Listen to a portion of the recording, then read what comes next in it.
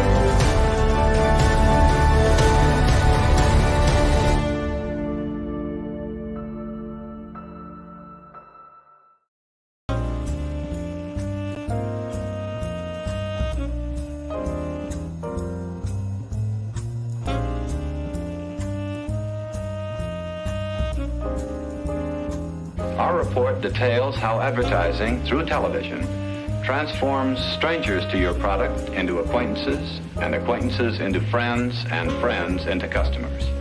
You could almost say, as a result, that television puts into every living room a selling machine.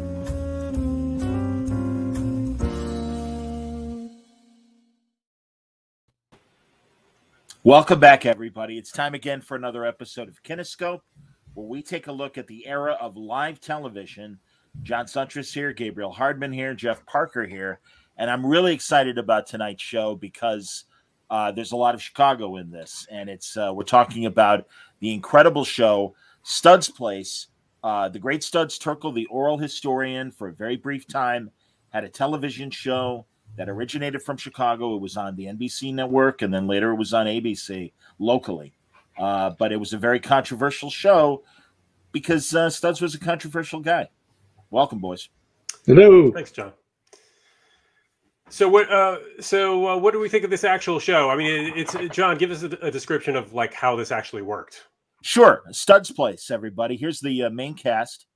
And Studs Place was this very unique show that was part of the Chicago School of Television. That's what it was called. NBC was looking for cheap, fast entertainment. And they had three shows in particular that did incredibly well. There was the puppet show, Kukla, Fran, and Ollie. Oh, yeah. And that was a very big hit. Also, Dave Garroway, who was the original host of the Today Show, had a show prior to the Today Show called Garroway at Large. And we had Studs Place. Studs Place took place in Chicago at a little diner, all dramatized.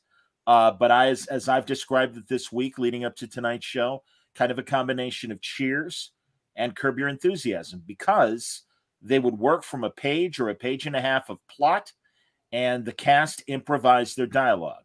They didn't speak extemporaneously. They obviously had rehearsals and things, but the cast was left to its own devices to create the dialogue. And it was this really interesting slice of life show that very much was reflective of the 1950s. It was a show of the moment, especially when we get into the cast. And it was weird but interesting, and it was on late at night. It was on, I believe, at 11 o'clock Chicago time, as Studs described it. So this is really kind of pre Tonight Show. Broadway Open House was the big NBC variety show that preceded the Tonight Show. This preceded all of that, and it went out nationally, and it had a little cult following until Studs' career, for lack of a better word, as a socialist. There's a difference. Not today, for some people that don't understand. They're very happy to say, well, if you're a socialist, clearly you're a communist. And back then, Studs faced that problem, as did a couple of the other cast members. And again, we'll get into it. But I think a really, really interesting show. And this is when TV was experimental, and shows like this were experimental. Yeah, I mean, it's if they were looking for a fast show, that wasn't this.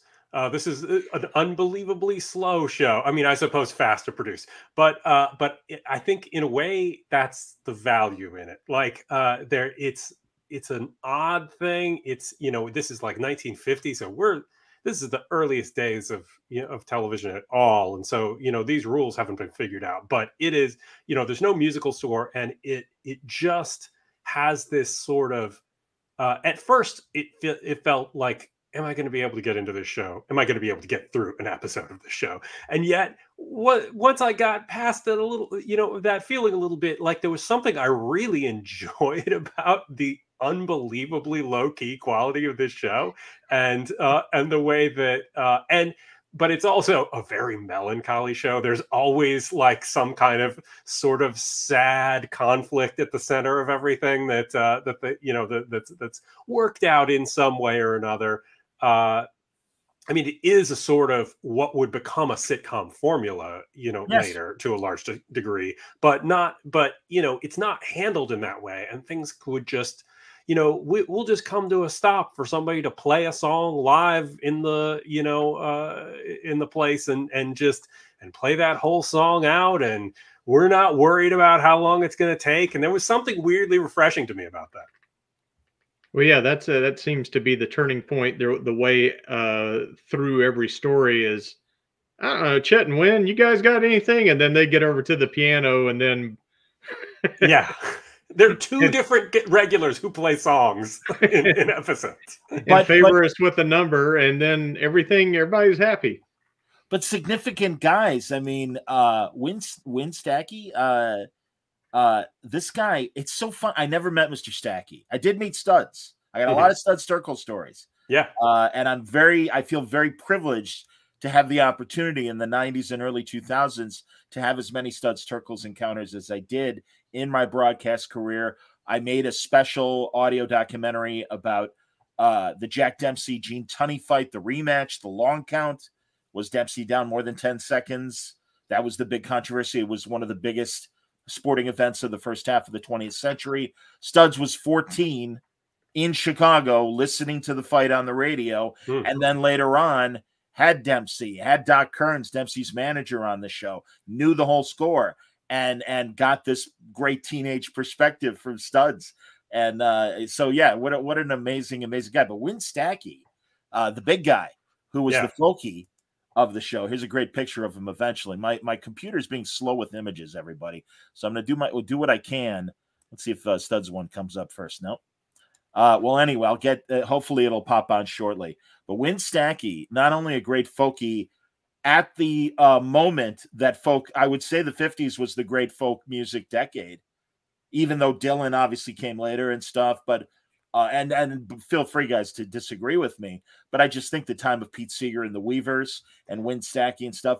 Wynn co-founded the Old Town School of Folk Music here in Chicago, which is a very significant both teaching place and musical venue. I saw Roger McGuinn, the lead singer of the Byrds, there in the 2000s and stuff. And we had at my rock station XRT, we'd have little shows all the time at the Old Town School of Folk Music. So I didn't realize that that place that really, I still live like only 15 minutes away from it. It's such a significant stage here in Chicago, and Wynn Stacky was the founder of it. And just, again, when he would come on and sing these great songs in the episodes and stuff, they were amazing, and they were of the time. This was a show of the moment. It really was, as far as where I think the culture was in the 1950s. Yeah, I mean, I'm not going to disagree with the folk music thing at all. I mean, I think that through the 50s, it was about, a revival of, traditional songs, and the, what you're talking about with Bob Dylan and the early 60s iteration of folk was about, kind of taking that and turning it into, writing new songs in that style and, popularizing that, which I think was more, more brought about by that Dylan era than this era, which was more about, literally reviving the genre. Yeah. And also married to electronic media in a way that obviously previous generations couldn't be. So I think that's another reason why too, that music was so important and everything in that era. But it's also very linked to left-wing, politics and left-wing causes and stuff. I mean, even at all iterations of the folk scene. Agreed. God, I'm so glad that we found, because initially I was worried that there was only one episode on YouTube, but I guess this Media Burn website actually has several episodes of Studs, and we all obviously went over there too and checked out. We're still looking at Win here. Like, are you still look at us again at some point? Yeah, I'm sorry. I apologize. It's not coming up on my screen. Yeah, no, I kind of thought maybe you weren't seeing that, but from what you said, but no, when you were clicking back and forth between them, we were seeing, we saw Studs, we saw Win. So, I love his voice.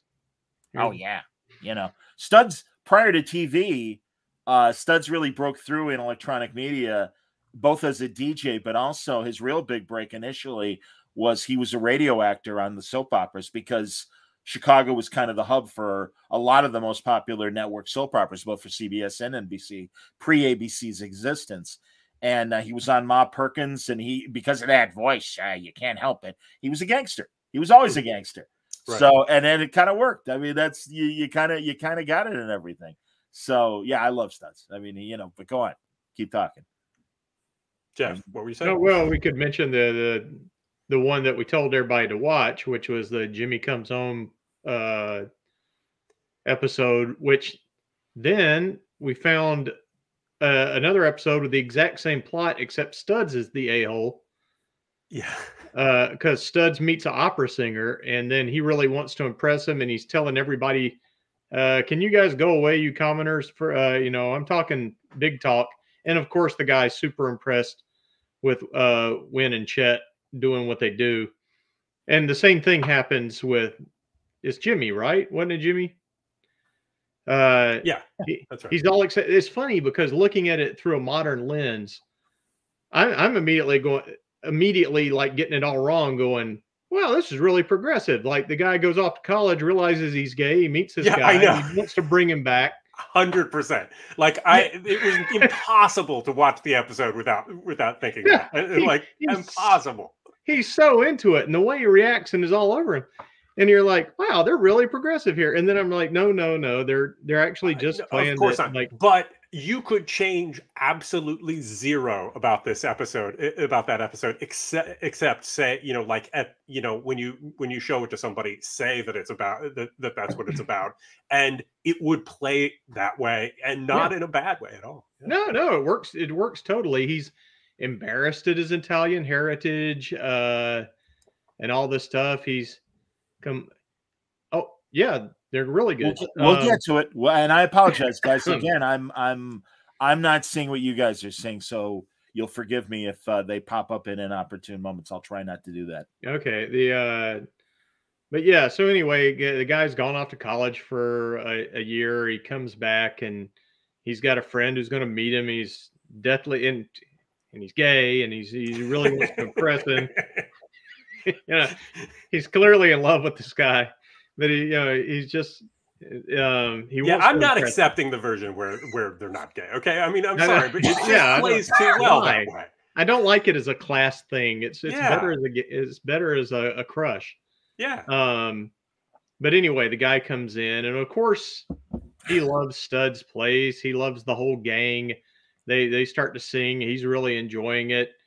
And then the guy has to rediscover his own past, and that, he's not anything to be ashamed of. He doesn't have to hide who he is. Come on now. It's like they do a couple of cool Italian things, and then Win sings aria, and it's really good stuff. There he is. Yeah, I mean, although just like pacing wise and everything, I actually kind of liked some of the other episodes better. Of the ones that we saw, where my favorite was Arthritis. Arthritis, yeah, and the Christmas episode, right? Yeah, that is the Christmas episode. Yeah, and I never liked the Christmas episodes, but I thought that one worked really well. Weirdly, it's Tim O'Connor, right? And character actor. People will remember him from the old Buck Rogers show. He was Dr. Hewer. Yeah, he was a recurring. He was not Tweaky. He was No, he not, was not Tweaky, he was Dr. Human. Theopolis. No, He right. was Dr. Neither Hewer. of those. Yeah. No, he was Dr. Hewer. Yes, Buck, I'm sending you to New Houston for an oil refinery. Yeah, whatever. He's kind of a poor man's James Mason.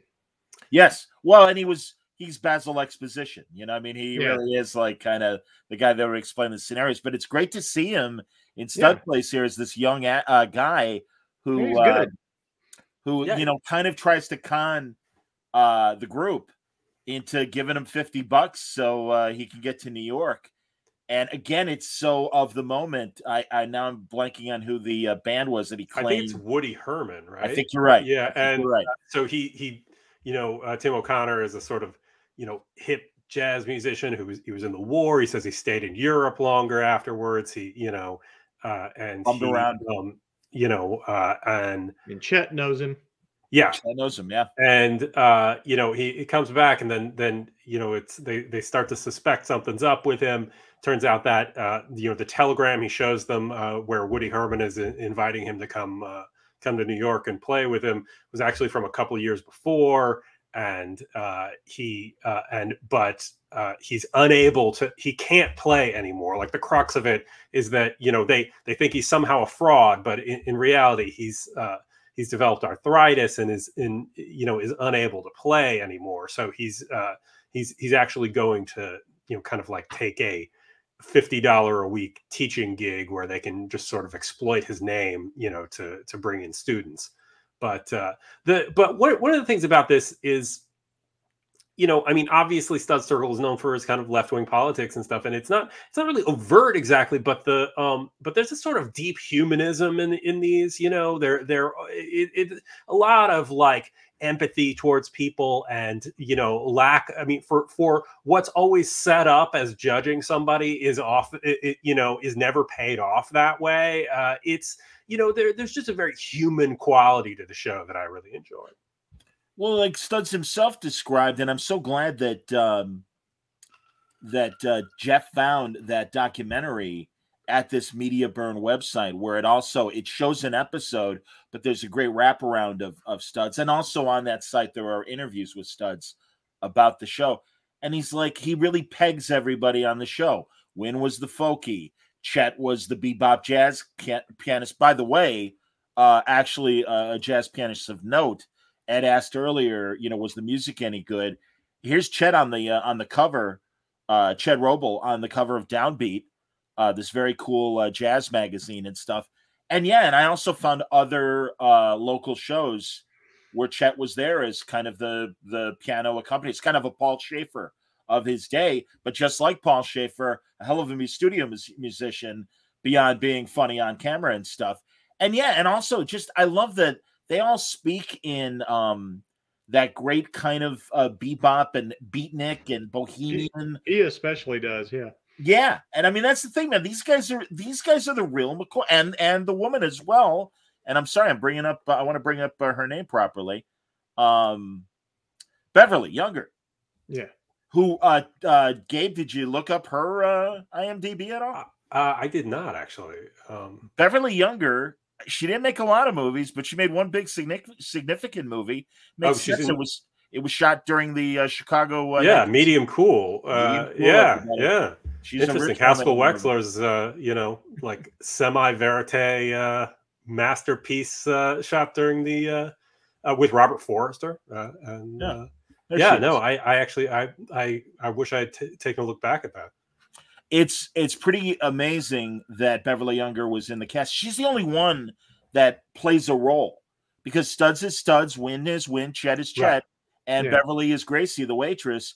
And also, I think a pretty progressive character for the times, and just a good kind of wise ass. Didn't take any shit from either of the three, and really held her own. And that, again, the arthritis episode really was my favorite of the ones that we watched. Of course, and that one, she's the hard ass who, like, you make money, you got to save it. And, you know, she's getting in some of the thing, like, against the kid.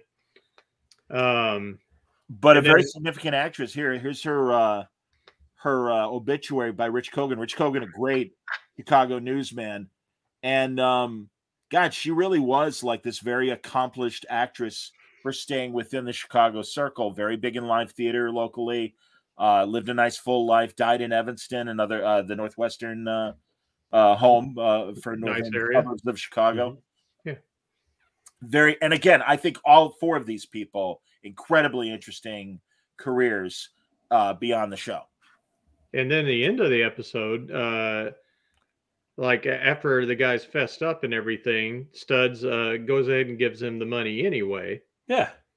And then they kick in a little more, and then he pulls out a piece of paper from the trash can that was like a thing looking for money earlier, and it was about arthritis. So they put a couple of bucks in that.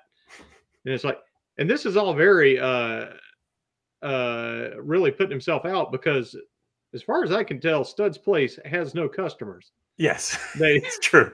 I can't imagine any of these people ever pay.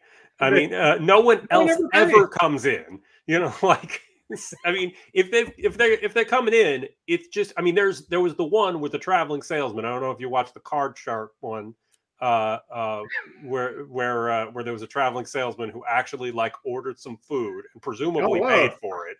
Although, you know, it turned into a whole thing because they became convinced that he was he was there to hustle them with cards, but and so they thought they would preemptively hustle him, in order to in order to not get taken.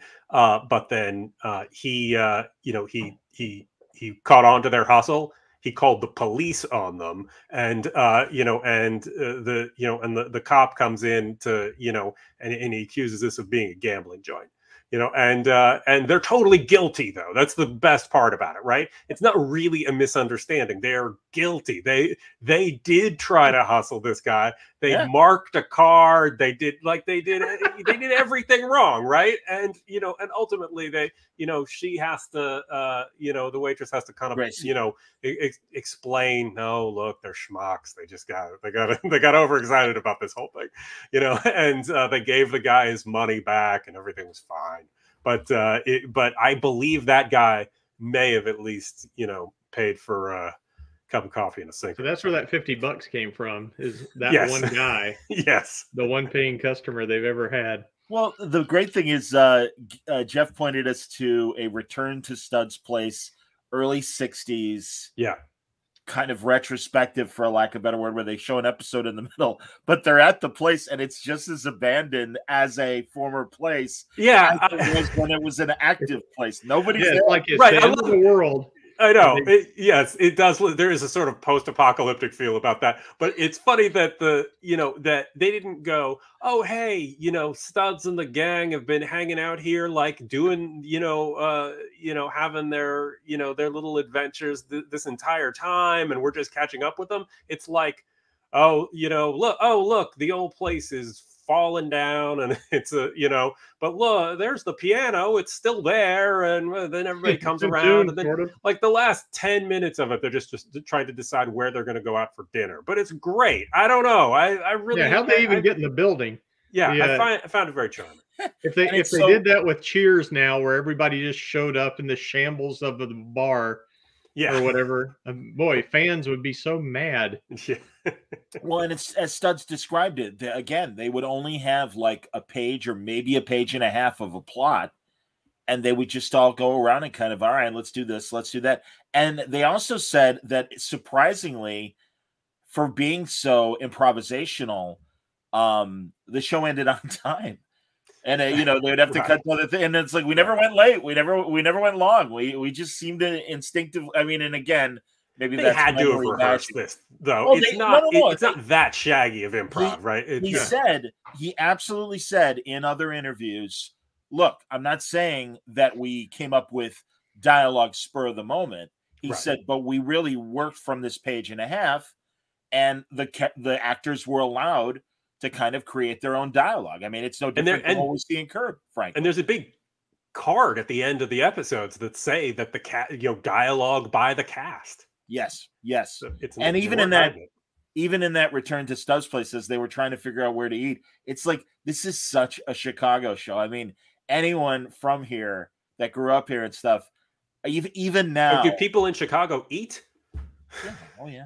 Oh no, it's a good people. Other places eat as well, John. No, like it's possible to have this kind of conversation. My point is that the ethnicities of the places they all describe, they're describing Chicago. Sure. So I don't know how many Polish places there are in your neck of the woods. Oh no, look. No, you gotta go to the Ukrainian places. Yeah.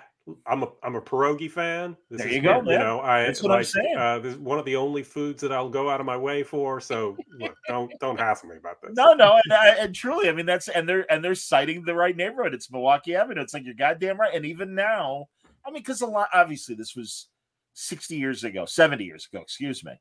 But even now, there are still little mom and pop joints, thankfully, in a lot of pockets of Chicago that reflect the character of what is described in Stud's Place. And that's so great to see. And it was so, again, this is before really the encroachment of Los Angeles television on a national scale. Because really, once LA was up and running with the coaxial cable that connected the two coasts and everything, they leaned hard on Chicago just as they did in the radio days, in these early days of television. Philadelphia also a major hub for local TV that made it nationally, or what counted as nationally. John, would every single corner absolutely have an old style beer sign on it even then? Jeff, a Starbucks just closed that is walking distance from me. It's not that brewer. It's a former Schlitz bar / brew house. And it's a historical landmark, and I can't wait to see what's going to move in there. I'm really bummed because it was kind of lovely that they were still brewing. They were just brewing coffee instead of beer at the place. It was pretty cool. So the local version of the show, though, it was really short-lived, right? I mean, it ran from April to August or something. It was not it didn't last a really long time. No. And then there was the sort of quasi-network, ABC network version of it, but wasn't that just it was like sold in such a way where like a co-op situation where where local advertisers could advertise it on it, but this show was never able to pick up a national sponsor the way that that a network show would need to. Well, and even I believe it was the arthritis episode had this public service message, and maybe in lieu of that, local stations might have played something. Yeah, I think that's right. It's an scrap iron kind of PSA of, hey, the military complex needs tanks and guns. Right. So get rid of your hard metal and give it to the government because we need weapons now. Frank Capra would have had a kid with a wagon pulling a bunch of metal down the street. Yeah, like getting that. Why we fight? They only had the budget. They only had the budget for a really disturbing bumper. They didn't have with this metal eating robot guy. Because you gotta look. The Korean conflict is going on. We gotta man. Gotta keep those commies down. We need your metal, and we need it now. Yeah. So and I can only imagine what Studs, because again, Studs, as he described himself back when he was a kid and as he was growing up, he's like, I signed every petition because I was for the working man. Yeah. And he goes, and the working man was screwed. And I saw it firsthand. His father and then his mother ran a men's only hotel, kind of those gross little places like you see in the Blues Brothers first movie back in '79. Right. So I mean, that's kind of where Studs got his street education, was living in that. When you mentioned local sponsorships, there was a Chicago coffee company called Manor House, and they were a big sponsor for the show. And whatever. And sometimes, and although I didn't see it in the examples that we watched, they would integrate the commercial into the dialogue of the show. And one time it was Chet's responsibility to do the commercial, and he went up on his lines, and instead of saying Manor House, he said Maxwell House. And this was in the middle of the show. And Studs is like, God, he goes, you just felt Chet's like failure, and that he just wanted to inch away and like leave the stage immediately. And he goes, so is as much just doing our dialogue, but also kind of just letting him know it's all right. Don't worry about it. Everything's going to be fine. And apparently, again, this is in the innocent days. Manor House is like, all right, he made a mistake. Whatever. We're not going to drop you. Don't worry. We'll Right. drop you Well, next. 8 people were watching, so Well, and they just went around to their houses and told them, and reminded them. Hey, we're sorry. It was Manor Yeah, House. yeah. Drink this. Okay. Yeah. Studs was seriously. Studs was so cool, and he had what a raconteur. And thank God, there are so many great examples of Studs on YouTube doing interviews late in his life. And God, I told you guys last week when we were talking off the air, we had him on our sports talk station. He had just released a book called The Spectator, one of his oral history books. His great book is Working, everybody, if you don't know. Yeah. And I can't recommend it enough because it really is, as the title suggests, a wonderful look at the working class. And he's talking to truck drivers and waitresses, and they all have compelling stories. And again, he is truly one of my interview gods. He always was. And to even have the few encounters that I had over my broadcast career, it's like, I'm in the presence of greatness. Thank God the man is willing to talk to me. Couldn't have been sweeter. But he lived right by Lake Michigan in a very affluent gated community. But one night when he was in his 80s, I don't mean to laugh, but I just know where the story is going. A guy broke into his house and wanted to, and Studs was there. He lived with his son. Son wasn't there at the time, just Studs. And the guy, like, he had maybe $100 in cash in the house. So the guy's leaving, and Studs goes, "Hey, you're gonna leave me like $20, right?" And the guy's like, "What?" And he goes, "Come on, I'm an old man. I got to be able to take a cab to the bank tomorrow and stuff. You're not gonna strand me here in my own house, are you?" The guy left him $20, and then he left. That's what I love about, and I don't know if that's right or not, but it's such a perfect Studs. See, somewhere I read one where he's mugged, like Studs is just constantly mugged, or whatever, and then ask for like leave him bus fare so he can get back home. And didn't actually say whether he did. It's like, I like thinking Studs was constantly being stolen from and negotiating some of his money back. Nothing fazed the guy. He saw it all. When we had him in studio at the radio station, and I told you guys, some guys like, "I can't believe you have this communist." I say, shut up. And we're like, shut up. Leave him alone. We're like, we love Studs. Like, the guy is like literally in a national institution. It's like having Lincoln or Carl Sandburg on your radio station. That's the greatness of Studs Terkel. And thank God. It's like the Sears Tower walked into your building and did a show. For real, man. And I love that. Really, he had a great show in the 70s. He was part of a show called The Great American Dream Machine that was on public television. Public television knew exactly what they had with Studs Terkel, and the word got around. And I'm really happy that his senior years were as comfortable as they were for him. And also, he had an office at the Chicago History Museum. Oh, cool. And when I wanted to book him for the Dempsey Tunney thing, they're like, "Oh, he's never here. Like, go to his house. And he's like, "Yeah, come on over." So I did. He's in his 80s. His 60-something son answers the door, and they hand me a vodka and cranberry. "You drink?" I'm like, "Sure." And I walk in. He's got a giant model of, like, it looks like a freighter ship. It's not like a tall sails kind of ship. It really is kind of an industrial kind of giant ship. And I'm like, "Oh, you make models?" He's like, No. That was a birthday present from Kurt Vonnegut. It's supposed to be the Titanic. I was born the year that the Titanic sank." And I'm like, "Of course you were." And of course, Kurt Vonnegut bought this for you. That's fantastic. So, just crazy shit like that. That's awesome. He was delightful. He really was. He was an amazing guy. I like thinking he'd just show up and offer you a Cape Cod right off the bat as soon as you walk in. That's pretty great. "You drink?" "Yes, I do." "Great. We're all having Cape Cod. Sit down." "Sure."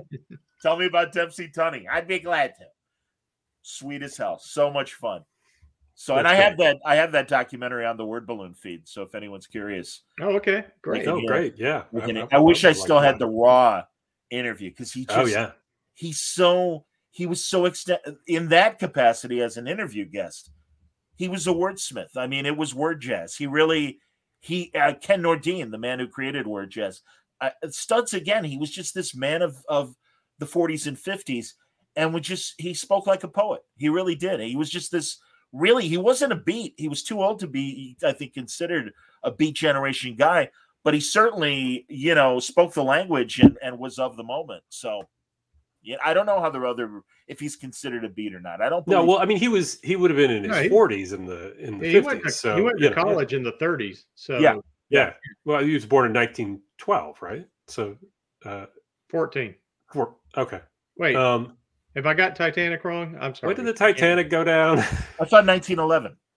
Okay, fine. Close enough.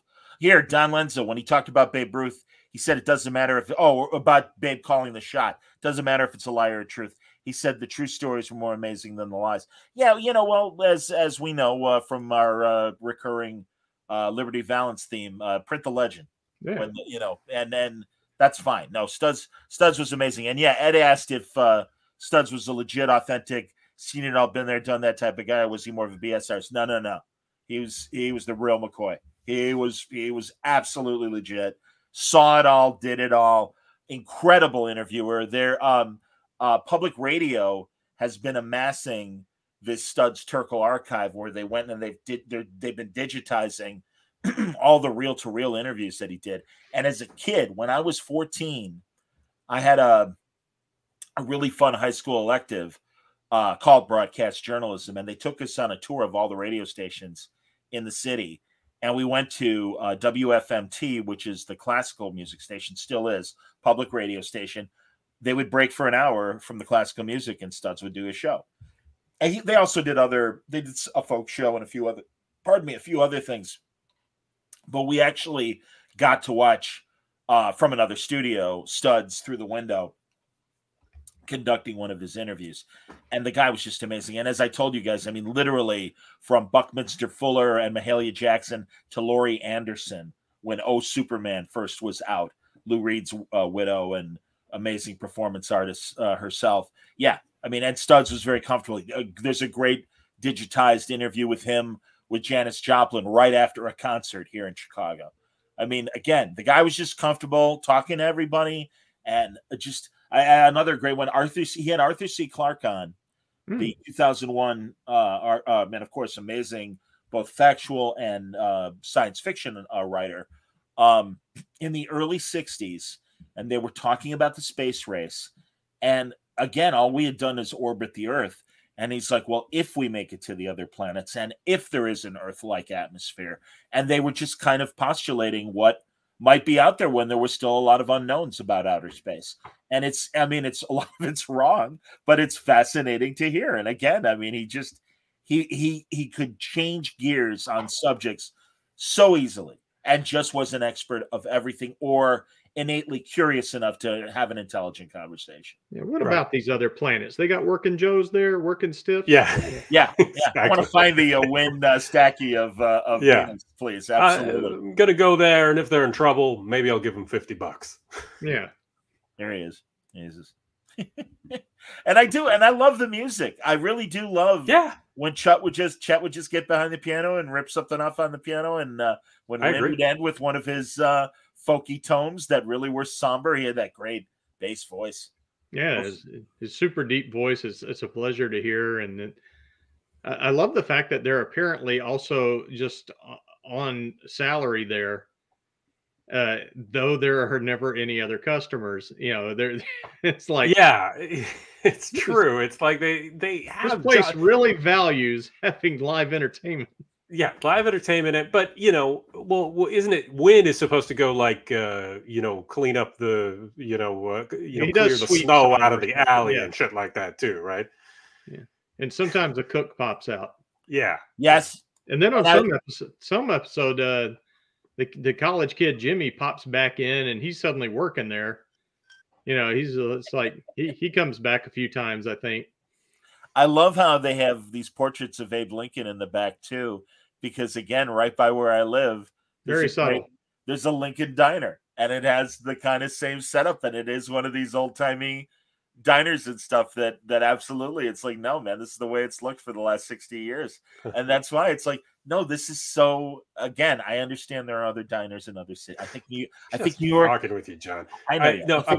New York has a few. The Chicago-ness of it is a huge part of what makes it interesting. I mean, the fact, I don't think that if the show was, if it were a network show, if it were something that came out of New York or God forbid Los Angeles, there's no way that it would have this kind of tone to it. It would not, it would not have been allowed to be this odd, low-key show that just develops the way that it does. I mean, this is very much the nascent early days of this stuff of live television. So it wasn't like it was all figured out, but and it is shot like, there's nothing, impressive about the way it's shot. It is on a stage with, seemingly 2 cameras and, I bet there were only 2 cameras, if that, right. Yeah. I mean, and, very, very staid, but, and to some extent, that's probably because they didn't, I mean, I'm sure they rehearsed this, but I doubt they camera blocked it that tightly, right? Like, so you're kind of, just having to capture it. And I wonder if you guys had the same feeling having watched The Front before, the Woody Allen film. Yeah. When we see Zero Mostel's live TV show where he's kind of this, the railroad kind of guy. Right. I really feel, even though it's a different setting and all that, it has that same vibe, I think, as Stud's Place. At least that's how I. Well, I mean, that certainly may have been an inspiration for that, since the whole gist of the the Zero Mostel part is that he's blacklisted. Yeah, he's blacklisted. He's considered a red. He's and Studs Terkel talks about. I mean, the show seemingly didn't go anywhere because it had no sponsor and a limited audience. But he also says that that it was to a degree because he was kind of blacklisted because he because of his views on stuff, and certainly you could see how it's not unlike I Love Lucy or something. This is it's not political, but it's definitely wearing those intentions on its sleeve. 100%. Well, and Studs himself said that NBC gave him a chance, and they're like, listen, you signed all these petitions, you did it when you were young, just make a statement that you were young and foolish and this will go away. And he's like, no, I'm not going to do that. And again, I mean, it kind of slit his own television throat. I don't know how much longer Studs would have survived given where television went, because again, he always said this about Stud's Place itself. He goes, it wasn't theater and it wasn't film. This really had to be something unique, and it's right. And it's also not really his move anyway. He's radio. He's audio and writing and like as a TV guy, he's the least charismatic person on the show. Yeah.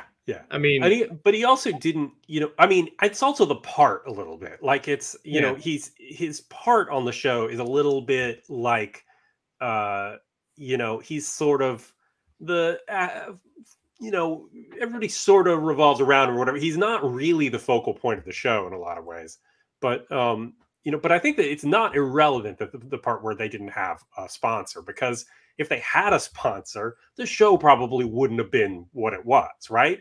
There would be somebody else there saying, we get this, this needs to move faster. We need to have, whatever they would want, and so, it didn't come under that influence the way that other shows did. It is amazing that literally right after Stud's Place, he went to WFMT and really started doing his radio interview career. And he went from 1952 to 1997. It's nuts. Yeah. Not shabby. 45 years, man. 45 years. You got to love that. And he didn't even write the first book until like 67, right? The first of the oral history books. I don't know if that was the first one or not, but at least I read that he was 55 before he actually, had the first book out. His first book was called Giants of Jazz. First book was the jazz book, but I mean the first of 67. those kind of, Yes, 67 is his first oral history book. Right. Yes. And again, I mean, we had him on the score, and I went to a book signing for his book in the 90s called The Spectator, and he signed a book to me, and he's like, to John, a fellow broadcaster, and it's like, oh, that means a lot, man. You're letting me in the club. Thank you, man. Yeah. So yeah, he was. I mean, is it not just cool that he started like another career when he was 55, where with writing these oral history books, right? I mean, like, you know. No, he's amazing. He's in 8 Men Out. He's one of the reporters in John Sayles' movie, and I love that because it's kind of perfect that he should be in there. I was so surprised that he wasn't more into boxing, but another great Chicago literary man, Nelson Algren, City on the Make, got him. He's like, I went a few times with Nelson. Nelson's your boxing guy. It's a shame you didn't get to meet him. And I'm like, yes, sir. You know, and that's truly, man. Listen, and I know, I just like, I think they say it on West Wing. What is it about guys from Chicago? They can't wait to tell you, hey, I'm from Chicago. Let me tell you about Chicago. We're very proud of the city, but I am really proud of the literary history that the city represents, the improvisational theater that the city represents. And you really get this great kind of, and the jazz and the folk music, and it all comes together in Stud's Place. It's got a river that runs backward. It's got it all. In the Return to Stud's Place, isn't Wynn or somebody comes in and says that he's working up Second City, right? Like that's a line. Yeah. No, again, man, and this is what you love, and again, I just love that Wynn really was a legit, and you can find examples of his folk music.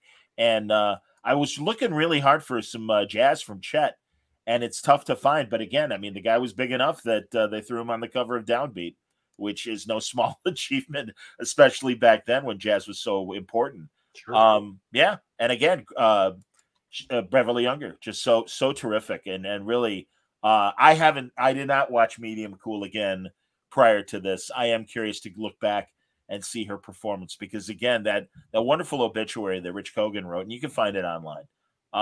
It really is a great tribute, and it's kind of a full page acknowledgement of her theatrical greatness. That's what I mean, man. It's just this, I think it's such a cool show that all these interesting people got together and made this thing for a couple of years. Yeah, I agree. Yeah, and it just has this, and that's exactly what it feels like. I mean, and look, the one thing we haven't really talked about are the behind the scenes people. Like Studs Terkel didn't write this show. I mean, you know, it wasn't written anyway, but like, I found next to no information about the behind the scenes people in this show. So, I mean, if you have anything, but yeah. You know, it's sort of obscure shit, you know. Well, I mean, there's on IMDb it credits like a producer is Daniel Petrie, who is who went on to have a directing career. His son is a big deal in the Writers Guild and stuff. But like it's, but I didn't find a lot about it, but the technical stuff and behind the scenes and who actually made it. Well, again, in the credits, and forgive me, I didn't write down, but you could see in that menu credits that they do. They say who the co-creator of the show was. Right. And in these subsequent interviews, Stud said he and the co-creator would just kind of be, okay, this is the plot this week. They'd come up with like a page, maybe a page and a half. And then they would, the four principals would discuss it. Right. And, Charlie Andrews is who is credited to as the creator. Yeah. Yeah, I'm just saying there wasn't a lot. I couldn't find a lot on these people or what else. Well, they would have done or what happened to them. As Stud said himself in subsequent interviews, Charlie Andrews was also responsible for writing Dave Garroway's Garroway at Large, and that's the thing. So really, it was these three shows: Garroway at Large, Stud's Place, and Kukla, Fran, and Ollie. And man, you want to hear? And I know he had him several times on his radio show. The level of respect that Studs had for Burr Tillstrom, not Bert, Burr, like Raymond Burr. That was his first name. This guy was a genius. And really, yeah, Kukla, Fran, and Ollie was a kid's show, but like a lot of like Bullwinkle, and even I hope we get to Time for Beanie and Cecil. There's a lot of fun, subversive kind of comments on society that Bert Tillstrom put in Kukla, Fran, and Ollie. And again, I mean, even just Studs' level of again, respect for Burr. He's like, they're just these little mitts that are on his hands, and they become characters. And he talked about being on Kukla, Fran, and Ollie, and they had a character that was like this rich dowager woman that was a patron of the theater, and of course, she saw Carmen and everything. And he's like, I found myself having real conversations with the sock on his hand and treating it very seriously. And then, Bert Tillstrom's like, my papa would love to be, whatever her name was, would love to be on Stud's Place. He goes, I was over the moon. He goes, yes, please, let's do an episode with her. crazy shit. I mean, and again, that's what I love. And again, it was just this great, like, NBC, like, all right, we got to fill the hours. You guys come up with something from Chicago, but make it cheap.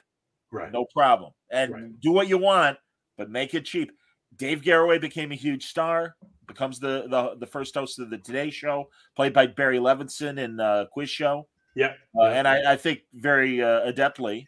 And Bert Tillstrom, Kukla, Fran, and Ali, beyond its initial 50s run, came back so many times in the 60s and into the 70s and Christmas specials in the 80s. I mean, as long as Mr. Tillstrom was alive, he was cranking out shows for public television, and just a genius. So all three of them just geniuses. And look, how much stuff, you know, that has come down through time that we remember that's been important and influential was made because somebody was like, we're not going to tell you what to do. We don't really know. We don't care as long as you do it cheaply. You know, like that, like, you know, some of the most important stuff has happened that way where, yeah, you don't get to spend a lot of money, but nobody's telling you what to do. So you get to go out on a limb and take a chance. Yeah, man. Well, again, I just talked a couple of weeks ago to Dave Thomas from SCTV, and you go back to the half-hour syndicated show, and he's like, yeah, we had no budget. We would go to Woolworths, the dime store, not the dollar store. This is back in the 70s,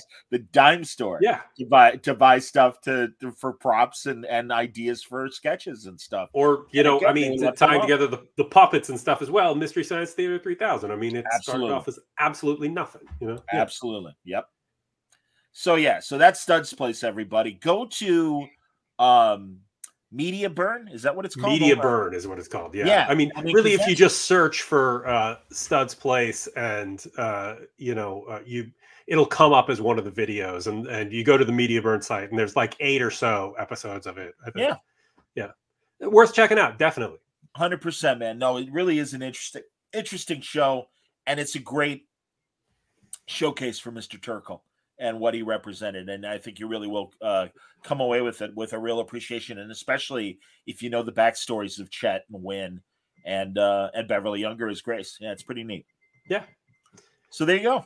Cool. So next week on the show, we're going to cover the Studio One adaptation of Orwell's 1984. So, there'll be presumably a lot of talk of other, adaptations of 1984 and also a very Chicago-based sort of thing. And Eddie Albert, Lisa. Exactly. Yeah. Starring Eddie Albert and Lauren Green. So, we'll see how that goes. You got to come just for that, man. Are you kidding me? That's awesome. I love Eddie Albert, man. I've always liked him. Oh, so obviously we're going to spend like 45 minutes of it talking about Green Acres, whatever. It's fine. I got no we all problem. love Green Acres. We could also talk about McHugh, where because longest yard. He's brought the longest yard. He's the asshole warden. Yeah. Come on. Like whenever there's an older lead and they want to make him seem younger, like with John Wayne, they bring in Eddie Albert, like because his white hair, to try to make John Wayne seem youthful. Right. Come on, the case, McHugh. Sure you are, Duke. Well, next to Eddie Albert, I look 51. Okay, Duke, no problem. Absolutely, you're hilarious. That's so true. I just love where Eddie Albert's career went, but also it's funny. This week I was watching a history of the Desilu Studios because I'm anticipating this Nicole Kidman, Javier Bardem movie about Lucy and Desi. The pain and embarrassment that will be that miniseries. But go ahead. I hope that it surprises everybody, but we'll see. But regardless, Eddie Albert did a pre-I Love Lucy RKO film, romantic comedy with Lucy, and he had great memories of Lucy. And everyone forgets, man. Like Lucy was a bombshell before I Love Lucy, and she's Wacky Lucy and stuff. She was really like a lovely romantic lead. She made, as you know, Gabe, being the noir fan that you are, was it Dark Corner or Dark Corner? Yeah, I think so. I think Douglas Sirk directed that. Around then, I'm pretty sure. Yeah. There's also and I can't remember which one it was because there's a billion of them, but there was a Three Stooges short, the football one. Yeah, she pops up in. Yeah, like, man, it's like looking into the sun. She is just blowing people off the stage. It's really something. So I just hope that everybody out there who, if you're still listening to this or watching this, is appreciating the fact that you're just hearing the part that happens after the show at this point, right? This is just what we talk about once we stop, right? We just forgot to stop. That's true. All right, fair enough. That's a hint from Gabe. He's throwing down the flag. We will stop talking. Now we'll get to all the shit off the air. That you if only you heard the things we talk about. I always check the bottom, like, wait, are you sure it said isn't recording? No, don't worry. Thanks a lot for watching, everybody. We'll talk next week about 1984 with I'm trying to remember his name. Eddie Albert, Lauren Breed. No, I was going for Mr. Douglas and Mr. Cartwright. Ben Cartwright. Ben Cartwright and Oliver Douglas. Absolutely. Thanks, everybody. Bye-bye.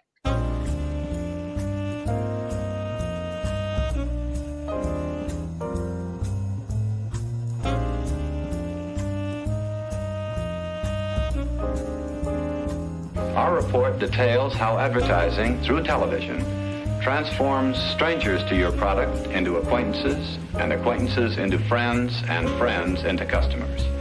You could almost say, as a result, that television puts into every living room a selling machine.